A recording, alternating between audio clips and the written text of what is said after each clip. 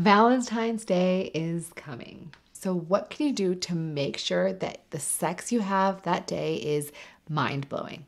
I'm Dr. Rena Malik, urologist and pelvic surgeon, and today we're going to talk about 7 ways based in science that can help you have the best sex on Valentine's Day. Now, Valentine's Day is one of the most common days that couples have sex. Now, the studies that have shown somewhere around 60% of people who are surveyed are often saying that Valentine's Day is one of the most popular days that people have sex. Now, other popular days can be your birthday, your partner's birthday, or other special occasions, but Valentine's Day nearly tops the list. Now, we want to make sure that sex is going to be special on Valentine's Day. So what can you do to make sure that happens? Number 1, have sex before dinner and drinks.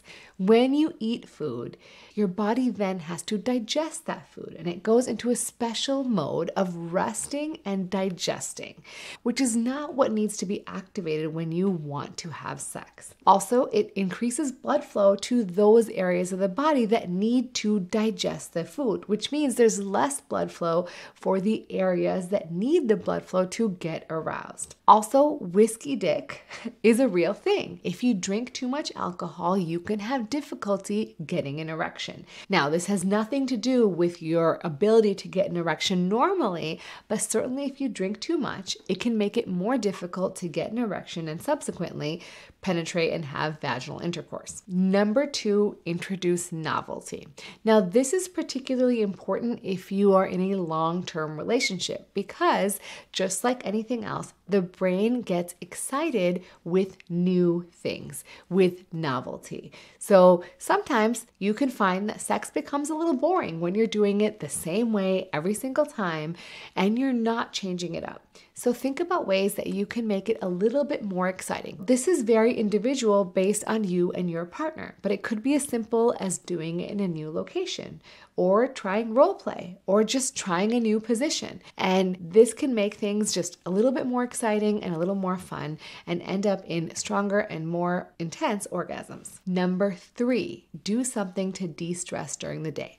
Now, stress in your body increases cortisol, which then decreases your sex hormones, which can make it less likely that you can get desire for sex. And stress is a big negative inhibitor of all sexual functions because your brain is the biggest organ for sex. So when it's stressed out, it can't focus and be mindful and present to enjoy sex. So if you can do something that helps you and your partner relax, that's why very often people will say get a massage with your partner because that allows you to completely relax and let go of tons of stress. Now, if you're not into massages, don't worry that you can decide what you and your partner like to do that helps you de-stress. It could be doing a puzzle together or meditating together or just simply having a conversation that is not related to work or kids or parenting or anything else that might be stressing you out. And this leads us to the next thing, which is get physical together. Now, of course, I'm not talking about physical like sex being physical, but getting your exercise on. This leads us to number 4, which is a thing that can lead to decrease in stress, but also has added benefits, and that is be physical together. Now, I'm not talking about being physical like being physical in the bedroom. Of course, that's the end goal here is being intimate with your partner, but you can actually do something like exercising together. And the reason this works is it activates the sympathetic nervous system, which then may increase arousal in the genitals as well as desire. And this is because you're getting increased blood flow to those areas. Now, think about when you're exercising, your heart rate goes up, you're breathing a little faster, and all of these things are exactly what happens when you're aroused or turned on. And so exercise can actually prepare you for sexual arousal. Additionally, exercise releases tons of feel-good hormones or endorphins, and it can also increase the level of sex hormones, particularly testosterone, which is integral in desire. And of course, it leads to reduction of stress. So win-win, exercise together, get hot and sweaty before you get hot and sweaty together later. Leading us to number 5, ask your partner for what they want. So if your partner doesn't know what turns you on, or you might want to try something different, open your mouth and tell them what you want. Because if you don't tell them, they're not going to know, and they're not going to know how to turn you on. And there is nothing more sexy than someone who's confident enough to tell you what they want. So make sure you tell them and you ask them what they want, because of course, communicate more pleasure and getting more orgasms. Number 6 is related to the fact that Valentine's Day is sort of a big day, and it can lead to you feeling a lot of pressure for things to go perfectly. Now, the next one is sort of counterintuitive, but make sure that sex is not mandatory.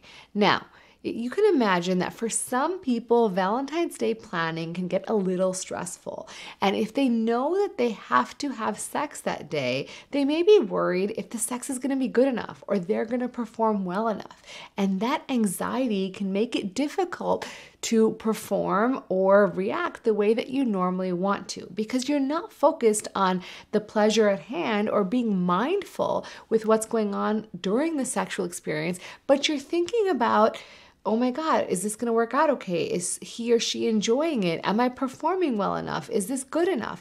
And that is just not going to allow you to enjoy the experience, maybe not reach climax or perform and get an erection if you're a man. So ultimately, take the pressure off. Focus on being intimate, having a great time, and make sure that if something goes wrong, it's okay. You move on. You find another way to feel good about yourselves and pleasure each other, because there are a multitude of different ways that you can achieve pleasure, and they don't always include penetrative vaginal sex. Now, lastly, number 7, make sure to get good sleep up to Valentine's Day.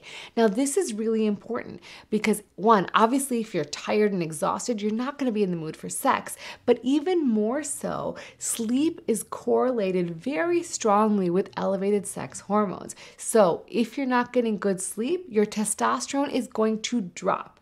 And if your testosterone drops, you're not going to be feeling the desire to be intimate or have sex with your partner. So make sure that you're getting good quality sleep, at least 7 hours every night, up until Valentine's Day, so that you can be in your best, having the highest testosterone and having the most desire and interest in having sex, which will then ultimately make things a lot more fun and more enjoyable. All right, guys, if you have some tips on how to improve sex on Valentine's Day, make sure to leave them in the comments below so that people can read and check out exactly what you've done that's worked for you. I have some big news. We are expanding our clinic to Beverly Hills. So if you are located in the Los Angeles area or coming to the Los Angeles area, please feel free to make an appointment